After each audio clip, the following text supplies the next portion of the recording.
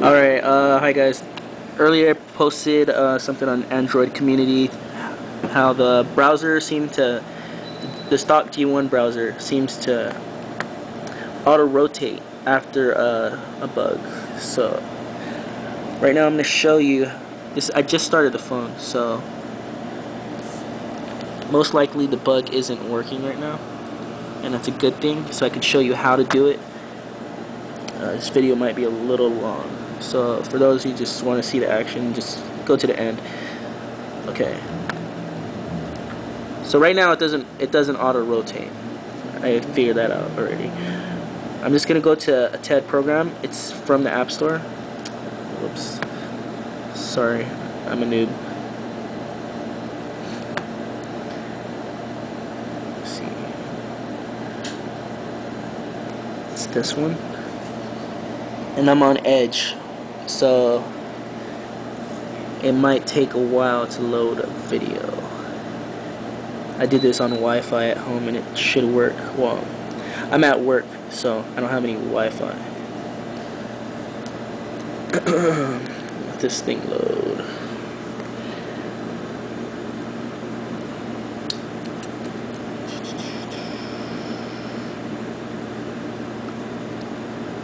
Wish I could mount this somehow.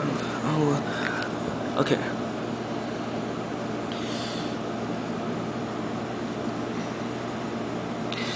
So yeah, just click on a random video. Who cares which one?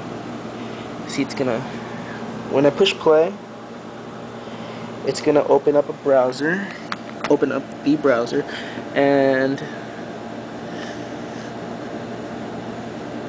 it's gonna try to play a video. Now, see, it's all automatically gonna auto-rotate, so I can see how this might affect the browser.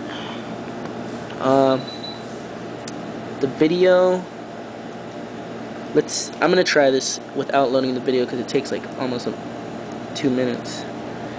So I'm pushing home, going to menu, applications, manage,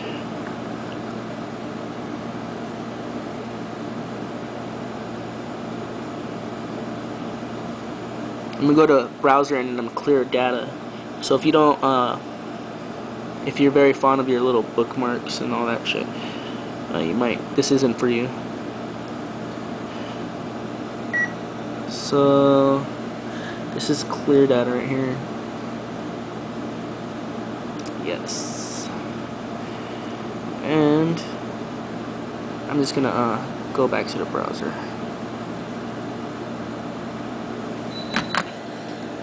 And bug's already fixed, or yeah, whatever you say. So this is the G1 browser. It's not, what is it called?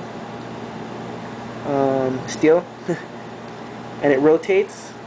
It's very simple to replicate it. I'm at work, as you can see, background. I work at a gas station, but yeah.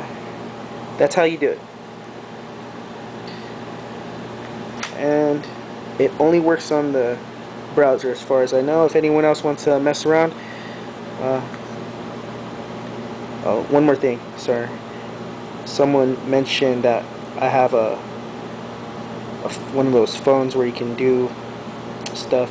This is, I don't know what you're looking for, but this should show that I have just a normal phone. Alright, that's it.